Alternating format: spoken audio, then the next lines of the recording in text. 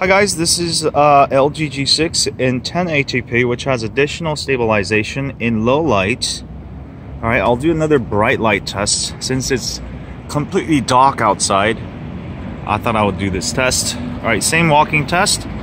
A lot more smoother, alright, than the other ones. Look at these chops bicycling along. I believe those are rental bikes. Alright, walking. A lot smoother, but you lose a lot of resolution, obviously, because it has additional electric stabilization that will crop out.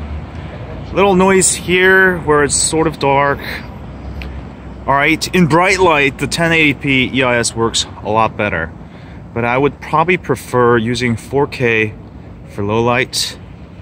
And then you can do additional stabilization using Premiere. Warp stabilization. That might be a better way to go if you want to get better resolution. Alright, not too bad. Let's go in this corner here. And let's see how that works. Let's go and switch out to the wide angle. And I'm in wide angle mode, which is great for street photography, videography. You're gonna be able to get this nice wide shot. Alright, so it looks pretty good. Anyway, I'll be posting some bright light photos and videos. Check it out.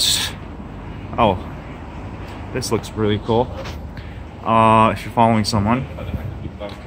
Anyway, that's pretty much it. I'll see you guys soon. Stay high on Android.